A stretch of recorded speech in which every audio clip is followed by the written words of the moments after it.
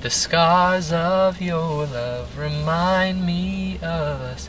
They keep me thinking that we almost had it all.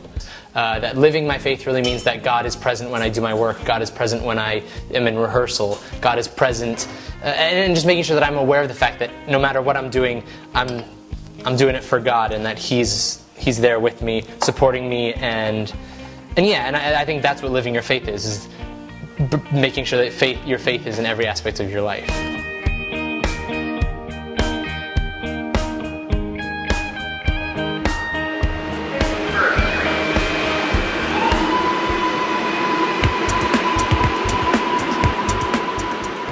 Figuring out your relationship with God is one of the most difficult and one of the most important ways of establishing a good prayer.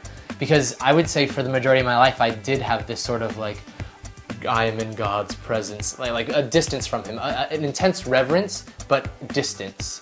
That it wasn't a personal relationship. It was very much He was God and I was a lowly creation. And I think one of the most important ways that I have then now since developed my relationship with God is by realizing that I can be so much more personal with Him, that I don't have to be just reverent and in awe of Him. If you have a personal relationship with God, then it's just a half an hour of spending time with your best friend. You know, it's not a matter of sitting in church and listening to some old guy talk. Because I feel like that's what people who are non-Catholics see church as just boring, because they just, you sit down, you kneel, you stand, you sit down, you kneel, you stand, and you just listen to someone else talk at you.